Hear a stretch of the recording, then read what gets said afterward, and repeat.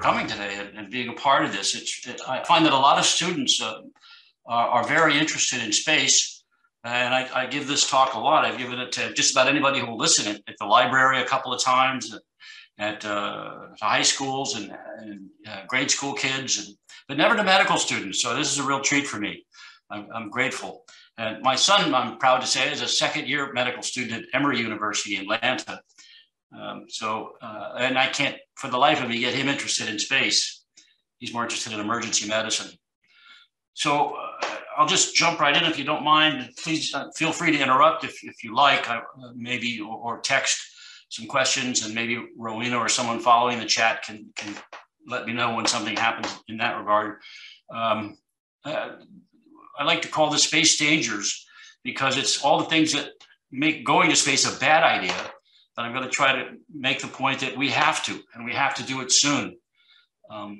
And so let's jump right into it. We're not going to talk about the engineering problems that we have, like how to stop the foam from disintegrating on takeoff and then causing the Columbia to burn up coming in, or the Challenger to explode at takeoff. So those are all engineering proposals. I'm going to give you, this is our outline for the day. I'm going to give you some NASA proposals that I've worked on in the past, and I hope the present. We've got to still have an interesting NASA proposal out I'd like to tell you about. So, but my background first, I graduated from Colorado State University in experimental physiological psychology, doing neural correlates of learning and memory in cats and bats and monkeys and rats and mice and anything I could get my hands on. And that got me a position in the neurology clinic at the Lab of Cerebral Metabolism in Cornell University, New York City, where I worked on stroke and hypoglycemia. And it was an incredible experience. Those guys have invented some of the most incredible treatments for stroke, invented the way to study stroke. And that got me a position at Parke-Davis Pharmaceutical, where we came up with the world's first anti-Alzheimer's medication in Cognex. And the mechanics of Cognex are still used in anti-Alzheimer's drugs today. And then that got me a position with the Air Force, which was really the most incredible, eye-opening thing I've ever done. I'm an Air Force brat, though. I lived on Air Force bases all my life, so it was like coming home. And that also got me a position on the team that looked at cognitive effects of microgravity in space, as well as acceleration, centrifugation, pharmaceutical and non-pharmaceutical techniques for fighting fatigue and rhinitis, all kinds of things that plague pilots. And then I became, somehow I got involved in being a software developer guy. But they liked the fatigue model that I created for making their war games and their computer games, that they had these great enormous battles that would go on for 7 days and nobody would ever get sick or stressed or tired. And so I really messed it up by trying to make it more realistic. And the Navy and the Army both loved it quite a bit, made the company millions of dollars. And since they didn't give me any, I moved on to Embry Riddle, where I'm still working on biomathematical models. And in particular, I'm very interested in spatial disorientation, especially in flight and in space. So 1994 was a pretty good year for me. It was the 25th anniversary of the first manned moon landing, Apollo 11. Shoemaker-Levy 9 comet was cascading into Jupiter. And we got to see it, from at Huntsville, Alabama, the NASA center there. And it was pretty remarkable to see all the techniques they had to observe it. And then we had an experiment. As I mentioned, the PAWS Performance Assessment Workstation in microgravity. It was the International Microgravity Lab. Was an attempt to find if microgravity affected cognitive ability. And we had some of the best cognitive psychologists on board, Doug Eddy, Robert Schlegel, Diane Damos. And this was the commander of the mission, Bob Cabana. He's an incredible guy. He's a Marine test pilot, astronaut, commander on 2 missions. He was the astronaut commander for the entire brigade of astronauts at NASA. Now he's the assistant director of NASA. He's working his way up. Incredible man. But he's like, our goal was to find out how their ability to perform a test was affected by microgravity. Here's their performance on the ground-based training sessions. And then as soon as they launched, you could say a lot of this was the launch effect, but down around here, it's probably not the launch effect. It was something, not microgravity effects on their cognitive ability. It was fatigue. These guys were incredibly tired, and NASA still has this fatigue problem. They've given them more, better sedatives. They've given them more rest time, but they still have this fatigue problem. And I think the answer to that is that it's a special kind of motion sickness called the Sopite syndrome. We'll talk about that in a bit. But Caban is a good example. At the end, they had a microphone that they would talk into, and in case we lost the laptop, they were supposed to repeat their scores as they appeared on the screen. And he must have thought he turned it off. He was always giving this answer to the fatigue question. Are you tired? Indicated 1 through 7. And he was a 3, always ready to go. And then at the end of when he was reciting his scores, he said, "But man, I'm tired." We caught him off the cuff, and he's like, typical Marine astronaut pilot. You just don't admit how tired you are or any weaknesses. But the upcoming experiment we have is the is the Artemis mission, but it's based on what happened to the Apollo 11 mission. You may not realize it, but it was incredibly close to catastrophe, which would have set the U.S. space program back decades, I think. As they landed the lunar module, the computers were not up to what they were asking them to do, and Armstrong noticed they were about to land on the lip of a crater. This isn't a real crater. It's just an artist's conception, and it would have tumbled in and killed them both. And I didn't realize until I started looking this stuff up that they stood up while they were landing it. The thing is rocking and rolling forward and back, left and right, pitching and rolling and yawing, and they're standing up. So it's possible they could have moved back too far. And plus the rocket engines are creating this dust swirl as they were trying to land it and blowing to the left. So the little window that Armstrong had to look out was, he was seeing a leftward indication of dust. So he was overcompensating, right? He was trying to land it manually. And he landed on fumes. People to this day don't know how he did it, but as calm as ever, he said as soon as they touched down, he had no idea that he was near death. Aldrin was yelling at him like, you're drifting right, you're drifting right, as he was trying to correct for the vection. And then he landed and said, "The Eagle has landed," as if nothing happened. Well, NASA is very much afraid of that happening again, so they've put out a call and made manual takeover of the computer landing a #1 priority for them. And we submitted a proposal to tie it to the vibrotactile belts, the haptic belts that we've developed, not myself, but Dr. Angus Rupert, that allows the pilot to know through cutaneous sense where the ship is and where he is in relationship to the ground. It's like having another set of eyes, but on your skin. It's mapped out all over your body. I'll show you more about that in a bit. But that's what I hope will be our next NASA project.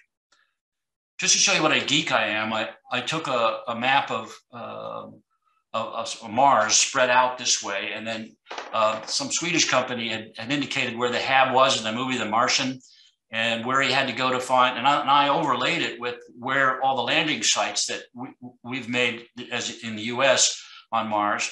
And remember, he drove to find the Pathfinder to get the nuclear generator there so that he could stay warm, and then drive all the way to Schiaparelli Crater where the other rocket was ready for him. This is where Perseverance landed, our latest rover, with the Ingenuity helicopter. Pretty incredible stuff. But and we hear this a lot, not so much anymore. I think your generation is more interested in space and maybe realizes the importance of it. We're not going to attend to climate change. It's just not going to happen. It's not in our DNA. As a society, we're just going to ignore it until it's too late. And there's not enough time or enough resources to do anything. So we've got to get off the earth. If you think that humanity is worth saving, and many of us do, are the magnificent brains that may be the only thing in the universe that has this kind of ability to wonder why it's here and to get to Mars, will all be lost. Something like 98% of the species that have ever lived have died. So like Carl Sagan, we yearn to go to space. Stephen Hawking about 10, 15 years before he died, said, we have only at most about 1,000 years on the earth left. Some catastrophe, technological or natural, will destroy us. And before he died, he changed that to 100 years. So we've got to get off this rock. Arthur Clarke, the guy who wrote 2001, said there's only two possibilities. We're alone in the universe or we're not. And he felt that those were equally terrifying. Okay, space dangers, the small ones, but still deadly. I'm going to try to pull up my chat. Oh, thank you. All right, and then let's go on to that. This isn't really a serious problem, but it is painful, and it could be a serious problem. You can't burp in space, at least not easily, because the liquid settles up into the esophagus and the gas can't permeate through it. So what you get is a very, what is called a wet burp. The gas eventually comes through, but only has this narrow opening. And so you get a lot of stomach contents as well, creating this terrible heartburn problem. But this is just a kind of, it's not a trivial question, not a life. It's not trivial. It could be a serious problem, especially if you're throwing up in space quite a bit. Well, I think the first, not so dangerous, but could be, is space anemia. We'll talk about it at length in a little bit, but there's this tremendous fluid shift called the cephalid fluid shift, as all your extracellular fluid migrates towards the head of your body and leaves the fingers and the legs, and so you get this puffy face and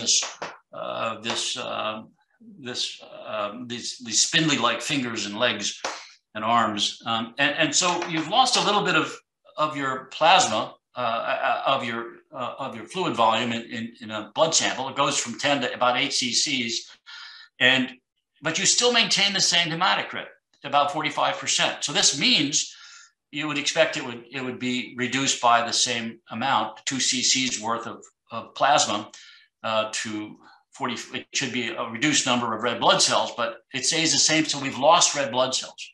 This is a problem called space anemia. And we'll get to the other problem that's caused by that cephalid fluid shift, the dehydration problem, in a bit. Okay, the first one is a psychological problem. I don't know if you're familiar with Biodome 1 and Biodome 2. There are tremendous experiments. NASA put a lot of money in to try to figure out how people would get along in a cramped environment, a habitat on another planet. And so both Biodome 1 and 2, Biodome was even better, were supposed to be incredibly beautiful places to live. It had places where you could do agriculture, places where you could build things, and there were wildlife and all kinds of things inside, but it failed. Both of them failed. And it was yet the best of all possible situations. So how, if they failed because creatures died and there were leaks but mostly the squabbling between the people that lived there and the management about how much they should be, how much air they should have and how hot it should be. It just became, we see these problems a lot in the first not Shackleton, but one of the trips to the North Pole.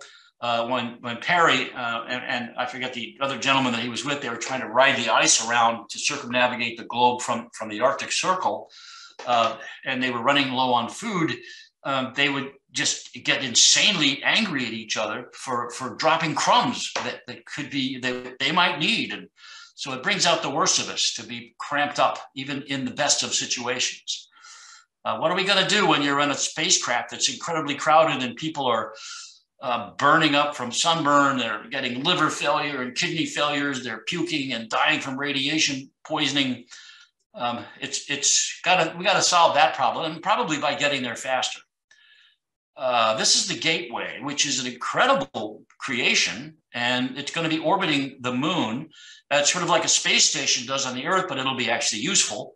And it's going to receive the Orion spacecraft that will then go down and land on the moon, and receive them again, and the crew will get resupplied and then go back to Earth. And there'll be several landers available to it on this. And they're going to make a deep space version of it, shown here, where you'll have a little bit more space, but certainly not like you would in a biodome. Elon Musk doesn't care about all that. He just wants to send big rocket ships up into Mars. And the SpaceX, the new one, he believes will be able to carry 100 passengers. And he wants to send up 3 or 4 of them a day for 9 years to get to 1 million people on the Earth, on Mars. You know, a good number of those people, probably most of them, will die in transit given current technologies. So that's a serious question. He said himself he didn't want to, probably wouldn't go up on the first couple of missions, but maybe when the technology got better. But there's people, plenty of people volunteering to go. Okay, and there's microgravity is this. It's really, as Buzz Lightyear might say, falling with style. You know, you're moving at about the same speed around the Earth as the Earth is, and so when but just skirting along the orbit that will is pulling you back, the spaceship starts to fall towards the Earth, but the Earth, the spot where it's going, moves away from it. It has to oscillate back out and back down. So you're oscillating all the way around the planet. And that creates the same kind of motion that you would get on a boat that was at sea producing motion sickness. So that's what causing weightlessness. It's not really weightlessness. You're in a ship that's falling. And so it can also produce profound fatigue. Most of the astronauts, some 70% of them, have very severe motion sickness at the very beginning of the spaceflight, once they get up into orbit. But that goes away after a few days. It comes back periodically throughout if they're up there for months, but it goes away. And instead they have this fatigue syndrome. And I wanted to bring up what SOPITE is. Sometimes the only symptom of motion sickness is this great fatigue, profound fatigue. You may not get sick on that roller coaster throwing up, but boy, you're tired and you don't know why. And it's so common, it's even given a name, SOPITE, SOPITE syndrome. Okay, so we're going to talk about how to solve that by solving the motion sickness problem. And in the early 1950s, Walt Disney came out with this incredibly beautiful, one of the only color TV shows. And it was done, unfortunately, by some former German space engineers were all over it. And so they thought that humans would be terrified to be in microgravity. It would be as if you jumped off, or let's say you're in an elevator and the wires are snipped and it's a huge building. And as you're falling down, you would be terrified just that you're falling, with the sense of, they thought that we would have to string ropes all over a spacecraft so that astronauts would have some way to hold on and overcome this feeling that they were falling, like jumping off of a high dive and swimming your way down to the pool. But it turns out that we like microgravity experience. People will pay up to $3,000, $5,000 for a trip on zero-G, our parabolic flights that we have. Some of them are based in Florida, all because of this, postage stamp-sized vestibular organ in our ear, associated with the cochlea. They even share the vestibular. It's called the vestibular cochlear or the auditory nerve when they join together back up here. And we'll talk a little bit more about them, but this is the source of motion sickness and many other things. The semicircular canals give us angular velocity sense, and then the sacules and the otolith organ, the saccule and the utricle, give us the linear acceleration. That is the response to gravity. And after we return, even from just a couple of weeks in space, these people were up for a few months, but the astronaut fainted, as you may remember that incident. And many of them, they wouldn't come out of the space shuttle for a few hours as they were getting used to and throwing up and getting used to normal gravity again. I'll try not to go over all of this, but I encourage you to read Scott Kelly's book. He was up there for a year in a very nice study because his identical twin was on the Earth in similar restricted conditions. And compared to him, as he said, getting back to Earth gravity he had great difficulty walking because he just weren't used to the weight.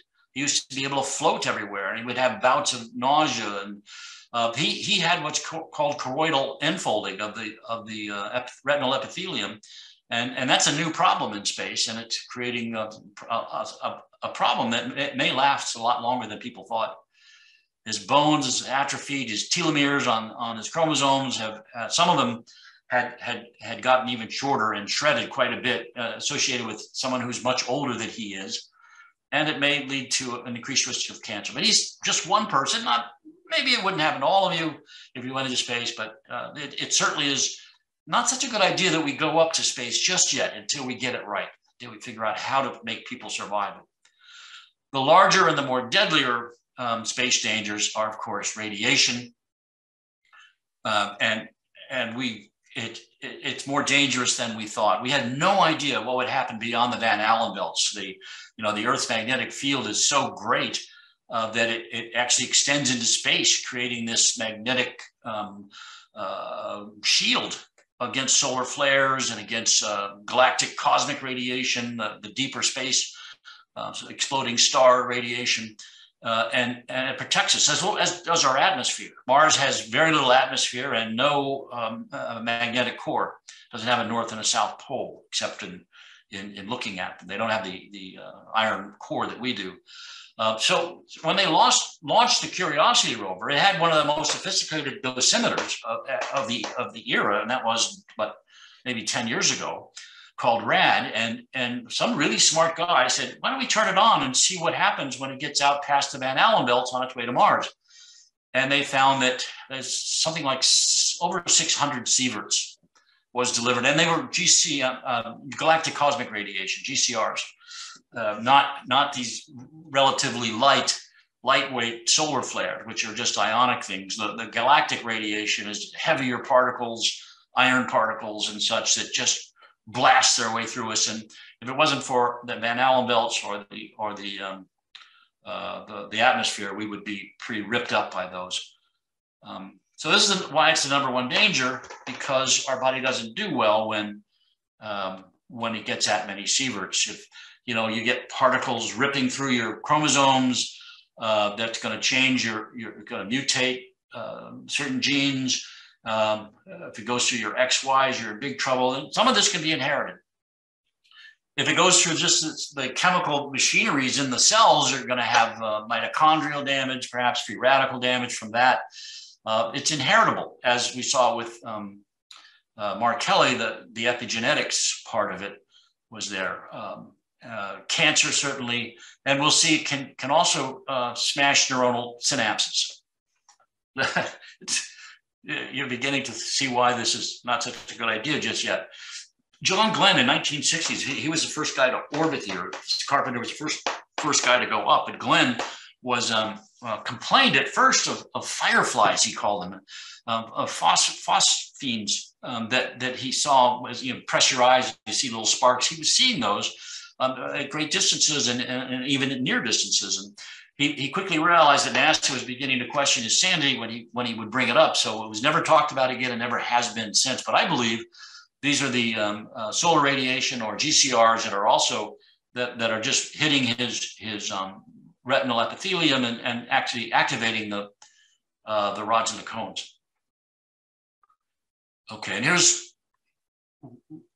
imagine if you took a bunch of rays from radiation, or a shotgun, and you shot high energy bolts through this dense neuronal field. You can appreciate how that's going to cause some damage, and you don't know what kind. This is a more recent study, 2014, where they looked at, you can see the loss of dendritic spines. So in addition to being burned and nauseous and bald and diseased and breaking bones, as we'll see from crawling to get out the escape hatch, you're not going to be nearly as smart as Kelly complained about.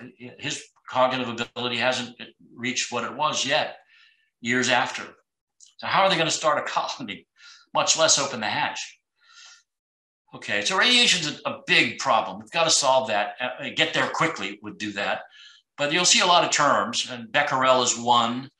Grays are another, and sieverts. Probably more people use sieverts because it has a lot to do with, it explains more about the absorption of the human body in its tally of radiation. Grays are pretty close, but But becquerels are mostly for people that just care about the spread of radiation, not how much it's hitting people and going through their body. But NASA has set a cumulative limit for astronauts' careers. If you can no longer go up in space if you've received a cumulative dose of 1 sievert. And on the way to Mars, the Curiosity reported 660 millisieverts just getting there, and 67 millisieverts per day, bringing the 1 sievert, the end of your astronaut career after just 6 days after landing on Mars, if you survive the landing. So 500 days on Mars is pretty close to. And look at it compared to a CT scan, which is a huge dose. And normal background dose is this. So that radiation is got to be the number one showstopper. You're going to be, sick, dying, and forget, bone and muscle atrophy. You're going to be really impaired because of your sickness. So the number 2 danger, I've lumped together all of these different things into the effects of microgravity. We're not designed for microgravity, floating around, and it causes some really amazing and challenging problems, some pathologies. As I mentioned, the extracellular fluid, it just moves its way up towards the head region for some reason. We don't know for sure. And that causes all of these, which we'll talk about in turn.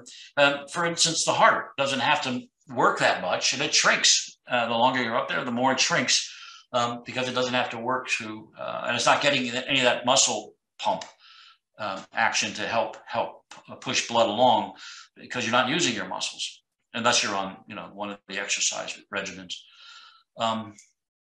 So here's the picture of microgravity shrinking the heart a bit, and then you got to come back to Earth. Here's what the puffy face looks like from the cephalid fluid shift. But more than that, the bigger problem is it's affecting the fluid shift is now expanding the chest area and creating a pressure that really isn't in the blood volume on the aortic arch baroreceptors.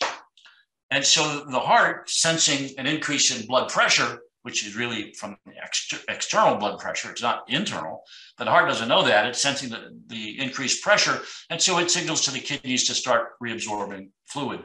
Start getting rid of fluid. And that's a quick way to reduce blood volume is to pee a lot. But remember, you're already lost a lot of fluid volume moving up through your upper portions of your body, and now you're peeing out quite a bit of it. So you're really dehydrated in space. You can't drink enough to you'll get rid of it too quickly, and space itself is a diuretic.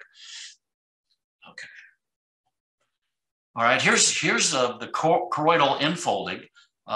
Actually, it's called that because the retinal epithelium looks like an accordion. It's kind of like having macular degeneration, but all over the retina, not just in the macula or the fovea. And my friends think that it's optic nerve swelling and swelling of the vasculature of the eye, but I think it has a lot more to do with that cephalid fluid shift, creating a situation like glaucoma. It's swelling the interior portion of the eye, the vitreous humor, and that swelling is crushing the neurons inside, the ganglion cells and the rods and cones and all the stuff of vision. You can lose up to 1 diopter, and it doesn't seem to go away. It makes a piece of paper that looks like this look like this. And Mark Kelly is still complaining about it. That's another serious problem so far. Then there's muscle atrophy, an incredible rate from not using your muscles, 20% loss of muscle mass in 5 to 11 days. Of course, that's if you're not exercising. And so to counter that, NASA requires 2.5 hours of intense exercise to keep the muscles in shape. And it doesn't keep them in shape, it slows down the muscle loss. At some point, you're not going to continue to lose muscle to where there's nothing. Pretty soon your body just stops absorbing the muscle. But these guys are bungee strapped to a treadmill, so it's doing nothing to your bones, and it's only really working your legs muscles. So you've got also do some leg lifts, but how are you going to do all that exercising in this Orion capsule? You know, we've got to think this through more. That's why NASA is just making plans to go to the moon. Only Musk is making plans to go to Mars. God bless him. I think we need to get to Mars, but not before it's safe. Bone demineralization is one of my favorite problems because I think we have a solution for it.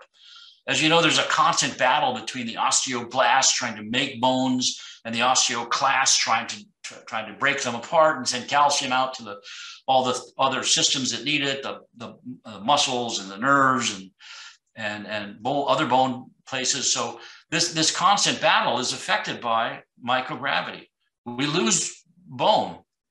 And there's correspondingly, there's an increase in urinary calcium levels and blood calcium, which, as you may immediately know, is one of NASA's biggest fears, is kidney stones.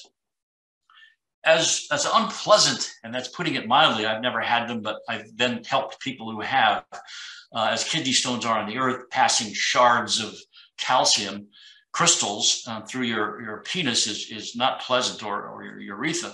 So it's going to be even more unpleasant in space. Because you're bungee strapped, you don't get that pressure of pounding on a pavement when you run, that piezoelectric benefit from a bone to encourage the osteoblasts to do more than they are. And so the osteoclasts don't lose much of their ability; they just go right on. But the osteoblast activity in microgravity is decreased. Finally, countermeasures. Well, faster engines. We've said that a couple of times. You got to get there faster, so we don't get exposed to so much radiation. We don't have to suffer through microgravity effects. The two big killers.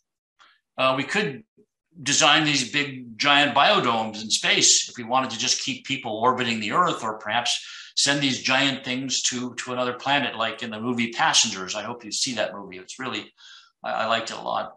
But I heard an architect speak when I was in graduate school. His name was Paolo Solari, and he lived in a commune in the desert of Nevada, and talking about his plans for Arco Santi, this one building city that would be in space or on ships. And it was just an incredible idea. I never even imagined anything like that before.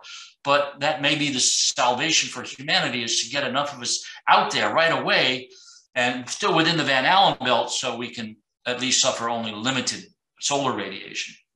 Another friend of mine in the physics department here, we have a great astrophysics department, suggested that we ride taxis, asteroid taxis, that some of them orbit Mars and Earth continually every couple of years. And we could, dig into the surface of these asteroids and make little hotels and protect ourselves from radiation that way, speeding along at rates we wouldn't be able to achieve with ordinary rocket power. And then we would, when it's getting close to landing or coming to Mars or Earth, we'd get out and land on Mars on our spaceship. Incredible idea, and I think an excellent countermeasure idea. Then there's always Bill Nye the Science Guy, who's really, he's the president of the Planetary Society now, of which I am a proud member. And we, everybody who contributed, helped launch LightSail 1 and 2. And LightSail 2 is still out there and flying around, orbiting the Earth. But if given enough time, the photons that hit it are going to drive it faster and faster and faster along its path to, and they were able to redirect LightSail 2. So it's something by curling up one end, waffling the engines or the wing a bit, as the Wright brothers flight used to do. They would just kind of pull on the wires of their airplane and warp the wing enough to where they had some control over it. And that's what we would have to do here, is warp the wings a bit to direct the sail. But a clever idea. There's also some radiation countermeasures in the works. One of them is a giant magnetic field. Maybe we can generate one without carrying all that heavy iron. We'd never get one big enough in space, but we might be able to artificially generate a magnetic field, something like Star Trek does pretty routinely, so it must be possible. A substance like Kevlar, a graphite nanofiber that stops bullets for police officers, it seems to be a pretty good way to protect instruments. They suffer too from radiation exposure, from high energy particles blasting through them. So wrapping them in Kevlar, or at least protecting them with Kevlar, it might be another way we could protect ourselves in space. But I'd go with developing a magnetic shield. If we put our minds to it, if you put your minds to it, it would happen. The cephalid fluid shift. It seems so simple to solve. We have this problem in the Air Force when I worked for them, and we invented, not me, but a group before me invented the advanced tactical anti-G suit. You know, when you suddenly weigh 12 times your weight in a high G turn, these bladders blow up on these pants and the stomach and keep your, like a big rubber band, and keep the blood at your head in. So why couldn't we do that with a wetsuit to stop the fluid shift? She'd have to cover this part up, of course, to keep it from the torso. But what NASA's solution is, keep this in mind as the solution. You know, just a tight wetsuit, not an uncomfortably tight one, but a tight one is going to keep the fluid from migrating towards your head. And that's going to solve all those problems: dehydration, anemia, choroidal unfolding, all that stuff we talked about. NASA's solution is to have you sit in a giant vacuum cleaner and pull all your blood down to your feet to keep it from, or pull all the extracellular fluid down to your feet. There's a risk of pulling all the blood too. The people often faint in this. I was at Brooks when they were working on this one group, and so it's called the lower body negative pressure, or LBNP, and it leaves these horrible hickeys all over your legs and body down there, and it's really a dumb idea, and very expensive. But this is what NASA has as their solution. The other solution NASA looked at is the centrifuge. Put a centrifuge on the space station, a short arm centrifuge, and have daily meetings while you're experiencing 1G, and that's supposed to help you overcome microgravity loss of bone and muscle. That's not been shown, but that's what they think. I like this idea much better, or even this idea. Okay. For landing on the moon, remember the problem was spatial disorientation. As the dust is swirling to your left, you're going to be overcompensating to your right, but this thing is wobbling left and right, forward and backwards. And so a colleague of mine, Dr. Rupert, invented what's called a Rupert vest. And it's got all these little vibrotactile units in it that stimulate you and gives you very fine graded knowledge of where you are in space and time. You don't have to keep looking at your attitude indicator to know that you're drifting left of course, or you're drifting right of course, or you're a little too high or a little too low. These little vibrators would go off, and so while you're looking out the window, you wouldn't need Buzz Aldrin to be telling you, you're drifting too far. You would know. Then you can't get away from it, like you can when you take your eyes off your attitude indicator. And we've invented a way to test this by using this LEAP device, which measures where you think the horizon is by holding your hand over it. And we took some pilots up and flew them with a bag over their head, and then flew them through some extreme maneuvers. They weren't terribly extreme, but challenging. And without the tactors, without this vest, the pilot had no clue where the horizon was. And red was where he thought he was, and in blue was where the ADS-B said that they were. And you can see with the belt on, it was pretty easy to recover situational awareness, and pretty quickly. There's some good evidence that in a formation flight of high performance aircraft, it takes, the guys are just staring at the lead plane's trailing at wings, so that they can stay in a tight formation flight at high speed, doing loops and rolls, all as a group. So they're just burning they're staring at nothing and thinking of nothing else but flying that guy's wing, or that person's wing. And it's been determined that it takes about 20 seconds when they break away from the lead for them to recover their sense of situational awareness. 20 seconds is way too long to land a lunar lander too close. With this, the pilot's going to be in the loop all the way down and can jump in right away. So it makes sense to us that this would be the solution to landing. Here's my favorite, so I'll try to speak quickly of it because I could spend hours on it. When I was with the Air Force, we did a study with a really incredible serotonin blocker. It was a 5-HT3 blocker called ondansetron. And we were looking at it for its anti-nausea effects, I'm sorry, for its cognitive effects. We didn't have to do the anti-nausea effects, but it turns out it's still, 20 years later, the world's best recognized anti-nausea drug, especially for chemically induced or radiation-induced nausea and vomiting. But you may not know, maybe you do, that most of the serotonin in the body isn't in your brain, it's in your gut. Something like 90% of it is in the chromatin cells of the intestines. And when the gut gets stimulated, as it does in nausea and vomiting or radiation or such things, it releases serotonin. And melatonin is a metabolite of serotonin, of course, and it extrudes calcium from tissue. The fact that the pineal gland is calcified is testimony to that. You know, you get to be my age, my pineal is probably hard as a rock with all the calcium that's been pulled out of it by melatonin, just because it manufactures melatonin. But melatonin can be manufactured anywhere that it has the enzymatic stuff to make melatonin from serotonin. And we all know that melatonin can induce daytime fatigue. This is NASA's fatigue problem. Block the serotonin with a serotonin blocker, and you'll block melatonin production, at least in the blood, and you won't have that fatigue problem. NASA's thrown better sedatives and more sleep time, but to no avail. This might do it. And it might stop the melatonin's effect of pulling calcium out of bone.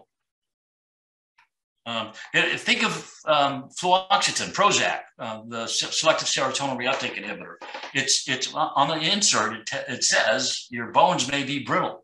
Because you've got a lot of serotonin floating around, you're going to be, it's going to be making melatonin, you're going to be also pulling out, it affects the, serotonin affects the osteoblasts, reducing their ability. Here's a picture of that.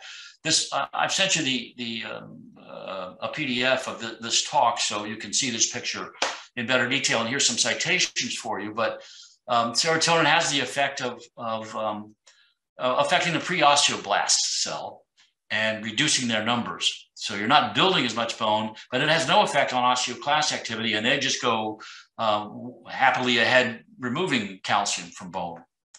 So we think that you can also, not only can you stop bone loss, but that's also going to stop the nausea and vomiting. There's a serotonin receptor in the brainstem that's uses serotonin 3. The osteoblast serotonin is 1B, serotonin 5-HT1B. Okay, so another countermeasure is to start building biodomes on Mars, on the moon, as we saw in 2001, or in space, and get good at it. And now, and send a string of, this is Bill Nye's idea too, or at least his panel, to send these, halfway to Mars, a third of the way to Mars, 3/4 of the way to Mars, then orbiting Mars. And you'd break up that journey by keeping some people within the Van Allen belt. You'd then migrate to every couple of months to the next station where you'd have artificial gravity. You could recover and get, this is a great solution to getting us there now, is these space stations. And we'll see that this is the real solution to all those microgravity problems we talked about, is a spinning artificial gravity spaceship. Of course, we got to send robots to Earth and to start exploring Earth-like planets. Hubble, the telescope Hubble, on the Hubble spacecraft, I'm sorry, on the mountaintop, identified hundreds of new exoplanets. We can send rovers to them and find out. This is the solution to the microgravity problem is artificial gravity. If you remember this scene, let me just run it for you from 2001. That's just a small snippet, but notice the aircraft or the spaceship has to turn at the same rotation speed as the spinning of the spaceship. This was 1968 when they made this movie. The people that made this movie, Stanley Kubrick, really had a tremendous, intelligent group of people writing for him. So it's rotating in line with the door opening to the spacecraft, and it'll look like it's not moving. It's not turning, it's here. This is their view, they're seeing it because they're rotating at the same time. And you get to listen to Strauss while you're doing that. So this is going to solve most of the problems. Only the radiation problem would remain. And NASA refuses to do this. This way we could keep people in space for 3 or 4 years, 5 or 6 years. You'd have microgravity in the center and normal Earth gravity in the outside. And if you're like Wernher von Braun, you could make something like this. Well, actually, he didn't come up with this. He came up with the idea of a space station, a space wheel, but later versions of it have, escape pods all over the place, and it's a much bigger entity. This is the way to solve the problem. But of course, Elon Musk has come to the rescue with, he's going to send several of his new SpaceX ships, 3 of them. One will be a supply ship, and the other 2 will dock out here, and they'll rotate all the way to Mars, creating artificial gravity in the extreme ones and maintaining microgravity in the center. Very, very clever. A couple of these starships, 3 of them tied together like this. So Musk is thinking of Mars. NASA is not. I think NASA should really get out of the way and stop spending all the billions of dollars they spent on the now 10-year delayed space launch system, and let people like Musk and Bezos get more involved, make it competitive. Those guys are really competitive with one another, and that's what it's all about. All right. So there, I presented some ideas on space, and let's stop this so you can see how excited I am having done all this talking. I hope you're as a quiver as I am about the possibilities of getting to space. It's possible with artificial gravity, with rotating spaceships, with magnetic fields generated from a spaceship. It's possible. Your generation could get to space. Okay. So good question. Serotonin blockers. And as I said, it's going to be tough not to get me to stop talking about it. But it's first off, the fact that serotonin reuptake inhibitors, that's how they work. They keep a lot of serotonin at the synapse, and they work as an antidepressant. So the question really is asking if serotonin seems to be needed for people not to get depressed. But that's only if you believe the fact that serotonin is actually causing the antidepressant effect of Prozac. And there's strong evidence that there isn't. Those reuptake inhibitors are very powerful, and within 24 hours, you stop producing serotonin. And yet it takes months, weeks, for the antidepressant effect to show up. If in those people for whom it does show up, it's only effective in 50, maybe 60. But the drug companies pushed it so hard that at one point, over 50% of the adult population of the United States, that were in their 20s and 40s, were on Prozac. And it's not. Most of them are off now because it just doesn't work. It's not if it does work, whatever it's doing, it's not serotonin. This gave serotonin the label as the happy drug, but it's not. It's not going to take a normal person and make them happier. It's not even going to take a depressed person and make them happy. It's just going to make them not depressed. But with that many people on Prozac, it's likely we were treating unhappiness. We're not treating clinical depression. But there's a big controversy about that. I encourage you to read that, to look that up. So a serotonin blocker isn't going to have any effect except keeping your brainstem vomit center from firing up the vagus and creating stomach contractions. Sir, you had a question.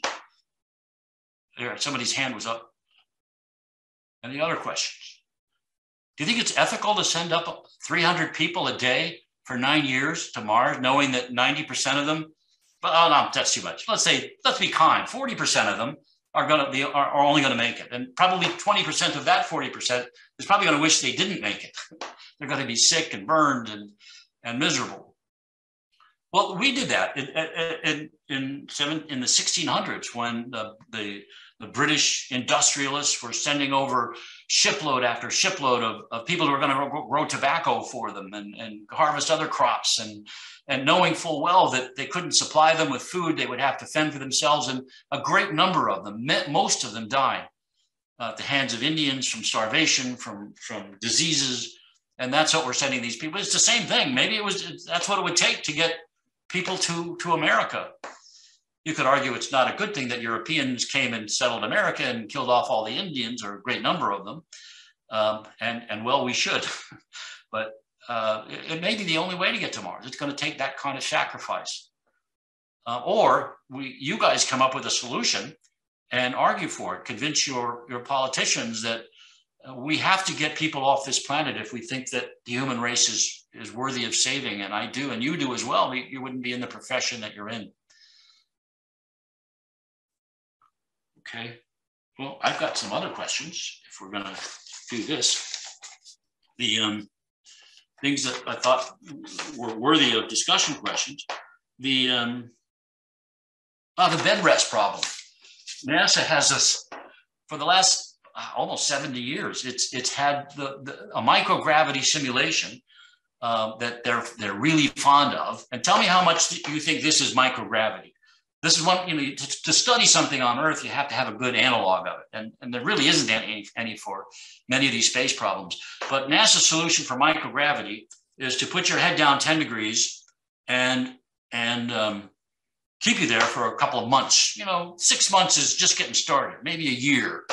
And all that's going to do is start that cephalid fluid shift. Your body's going to just drain fluids towards your head region. But that's not really all the changes you're getting in space. And besides that, you're not getting the solar cycles every 90 minutes of sunrise, sunset. Your circadian rhythms are out of control. You've got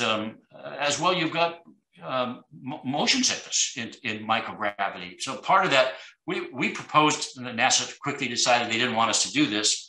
A friend of Olena's tried to help me with the proposal a couple of months ago, but we wanted to put a 10-degree head down tilt, and then we wanted to rotate them in a platform that would rotate at making them motion sick, and then we'd put them in a room that we control the light-dark cycle for every 90 minutes. That would have been really like microgravity effects, or at least closer than what they've been using for 70 years. And NASA said, we didn't have an expert on our group that knew how to do 10-degree head down tilt. How hard is it to do 10-degree head down tilt? Anyway, stop paying attention to NASA. Start listening to Musk and Bezos and even the mad British guy, whatever his name is, the Virgin Galactic guy. But all of those people are visionaries. And I think that their vision is much better than NASA's right now. In the experiment we did with NASA, there was, it's probably sacrilege to talk about NASA this way, but I was in Huntsville when we were running that experiment, and I had to talk to the astronauts, but I couldn't talk directly to the astronauts. I had to talk to a manager, who talked to a manager, who talked to a manager, who talked to the astronauts about my question. Did you get the recording that we asked for?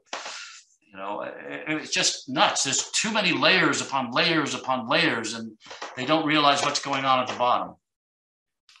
I'm grateful to NASA for all that they've done, but time to get out of the way. No, it's not. The serotonin blocker is not being used on ISIS right now. I've tried very hard to get NASA interested in it. And when I send it to them, they say, well, this is a fatigue problem. So they send it to the fatigue people, and they read it and see it's bone loss. And they go, well, it's a bone loss problem. Let's send it to the bone loss people. And the bone loss people reject it because it's radiation. So it's nuts. And as I've explained it to you, it makes sense, I hope, that you could solve. This is my problem. I think it's too much like the commercial. The wild guy gets out and says, it's going to solve bone loss. It's going to solve radiation sickness. It's going to solve your fatigue problem. And it might even help your muscle atrophy, because now you can lift stuff rather than run on a treadmill. Now you can do other kinds of exercises. It's going to keep you more active. And it's going to stop kidney stones. Anyway, and so NASA rightfully probably looking at me like that wild crazy guy with all the question marks on his jacket on those late night commercials. Maybe you don't have the same commercials we do. Anyway, I've included my name and email address, and if I encourage you to start thinking about this stuff. We've got to get, if not you, your kids off onto Mars or other places. Oh, good question. Is there a lot of bureaucracy around space? Yes. Yeah. And that's the reason we have a space station. You know, a lot of us in the Planetary Society were arguing, don't build it orbiting the Earth, build it on the moon. You know, build a habitat, get good at it, and make it something we can survive in, and then move into space. But instead, they built a space station because in every state of the Union, in the United States, every state has some hand on something to do with the space station, and many countries do. So they got a lot of money to do this. If I had a choice, I would take it in a heartbeat. You know, I was kind of like Buzz Aldrin when Buzz Aldrin said, you know, send old guys to Mars. Don't send the young people. Let them figure out the problems. But if there's a chance, we'll make it. And if we could get there, if we don't make it, it's not such a big loss because we've had a good life. But if we do make it, then you know, you can't keep an old person down when it comes to something that they enjoy doing. You got to see the movie Space Cowboys with Clint Eastwood and several other really old guys who play astronauts, and it's a great movie. But yeah, I'd go if only to keep you guys from going. I'd sacrifice myself for you and see all that space. That would be wonderful. I realize some of you might have other classes to go to now, so we better finish up. But on behalf of everyone, I would like to say a huge thank you to Dr. French for coming along today and giving us such an inspiring and interesting presentation. And we're so lucky to have the benefit of his expertise over such a long and fascinating career. So, Jon, thank you very, very much. You might live long and prosper. Oh yeah, I can do that too. Thank you very much, Rowena. Very nice talking with all of you, and good luck to you.